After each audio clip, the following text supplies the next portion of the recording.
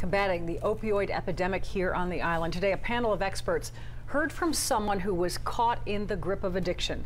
News 12 Long Island's Daniel Campbell has the story. Robert Evans, a married father with 2 children, has struggled most of his life with drug and alcohol addiction.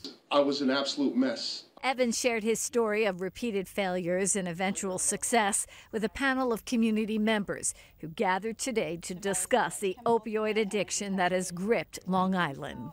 If you put in the effort, things are going to work out. The panel, put together by State Senator Elaine Phillips and Northwell Health, consisted of a cross-section of experts who are engaged in the battle against opioids. And that's how you turn the corner on healthcare epidemics. Everyone pitches in, they exchange resources, and they hopefully turn the corner on this devastating crisis. According to the panel, the number of deaths from opioid use are astounding. 600 Long Islanders died in 2017. Unfortunately, every community on Long Island has been touched by the opioid epidemic, including here in the Massapequa area. We're told one of the hotspots in Nassau County is the Massapequa area, and in Suffolk, the town of Brookhaven.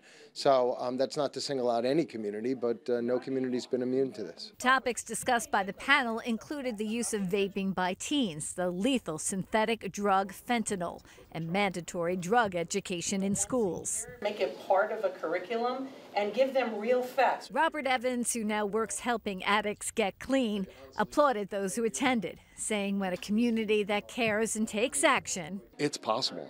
You know, you can make it onto the other side. Danielle Campbell, News 12, Long Island. Well, the group also discussed Narcan training, and we have information on free training and a kit offered by the Long Island Council of Alcoholism and Drug Dependence. It's on our website, news12.com.